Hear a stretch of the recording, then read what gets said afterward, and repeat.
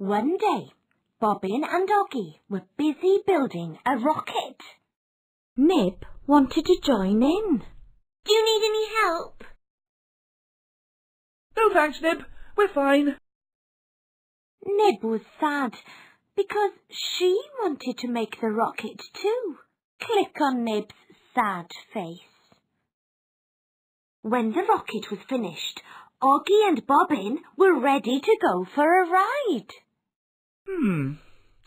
Which planet shall we visit then? What about Juniper? Great idea! Let's fly then!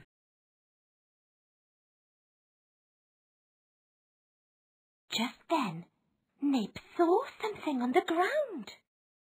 Do you need this? No thanks. It must be a spare part.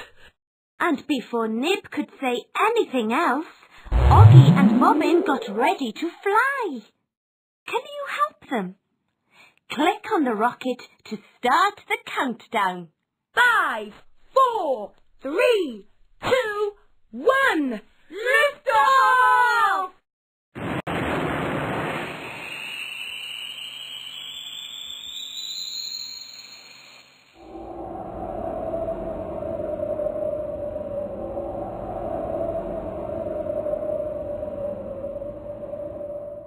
The rocket went to the planet Juniper, which is where the Bobbles live.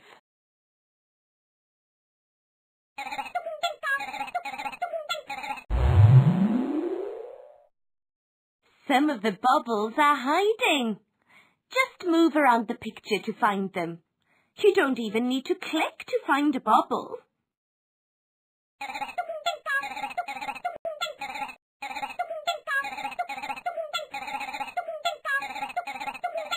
Oggy and Bobbin didn't know that all Bobbles are friendly. They were worried, and they missed Nib.